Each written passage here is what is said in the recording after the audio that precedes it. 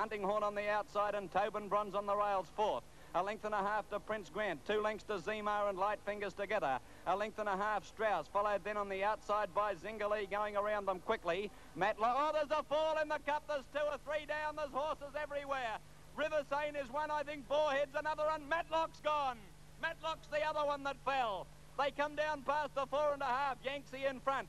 Jovial Knight tackling it for the lead. Zingalee 3 wide, Tobin Bronze in on the fence from Prince Grant. They were followed by Zima at the head of the others. Strauss trying to push through. Then Light Fingers, Prince Camilo coming around them on the outside. As they swing around the corner now and sail away, pulled away from the fence.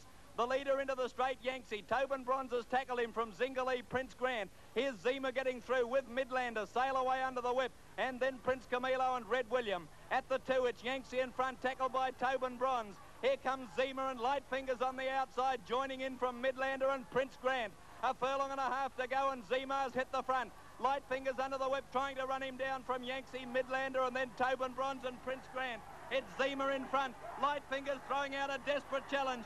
Zima out a neck in front. Light Fingers pegging him back. Light Fingers goes to Zima. They hit the line, locked together. Dead heat. Light Fingers got the photo, and only one horse stood in the way of her winning the following year, stablemate Galilee.